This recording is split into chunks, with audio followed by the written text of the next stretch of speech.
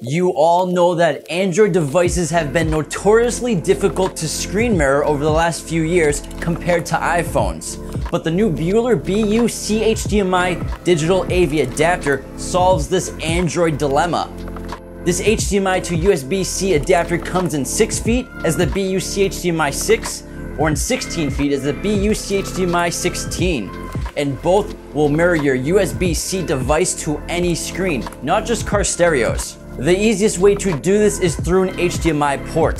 The radio in use is the Pioneer AVHW4400 Next, which has an HDMI port in the rear. Simply connect your Android phone. We're using the Galaxy S9 Plus with the USB-C and the HDMI into the rear of the radio.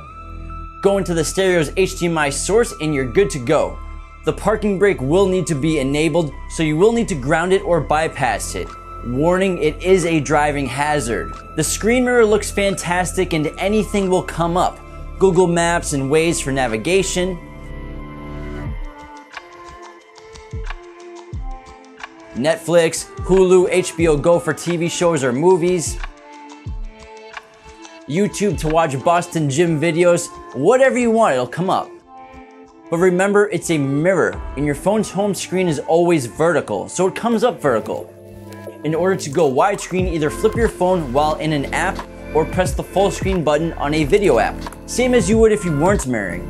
It's important to note that I had issues connecting the CHDMI16 to the back of the stereo. The HDMI output is a little fatter than on the CHDMI6, and the HDMI port is close to an inch inside the radio. It's a little slot inside. Not every radio is like this, but just be aware of that. It'll still work, but you'll have to get a female-to-female adapter and another HDMI cord if your stereo has the same kind of situation. And an HDMI port isn't your only option. You can also use the BU-CHDMI to mirror your Android device to a stereo or display using RCA AV inputs, with a little help from the Beuler BU-HDMIV. The HDMIV is an adapter powered via USB, so on the stereo I used one of its rear USB ports to power it. Connect the HDMI of the BU-CHDMI to the HDMI port on the BU-HDMIV and the USB-C to your Android phone. Then connect the RCA AV outputs of the BU-HDMIV to the RCA AV inputs of the stereo or display.